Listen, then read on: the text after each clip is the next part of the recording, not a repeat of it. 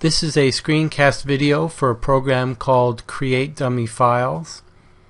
There are actually quite a few free dummy file creation programs on the web, and they're useful for creating files to test programs, to test read speeds, etc. But what's interesting about this particular program is that it has some features that will help you create a file that uses up the entire remaining free space on a drive, which is actually useful for USB thumb drives or removable drives because it makes it impossible to add files to the drive, which can be a useful security measure to prevent any malware from getting on your drive. And let's take a look at that function. I'm going to click this little CD icon and select my USB drive.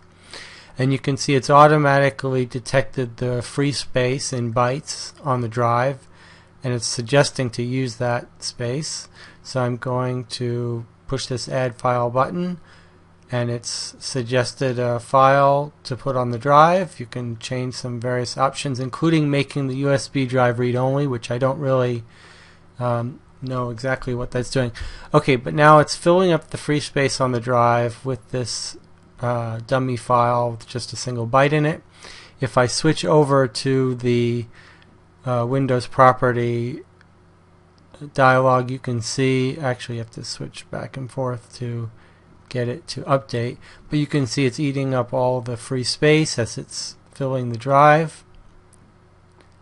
And if we now, let's see how much left, 19. Okay, we're going to let it finish. We can actually bring up this drive listing here. And it's just about done. So we go back, there's no more free space. It's created a default file that's exactly the size of the free space. If we tried to now copy new files onto this USB stick or edit one of these files to add information, it would fail because the drive is full. And there you have it. Create dummy files.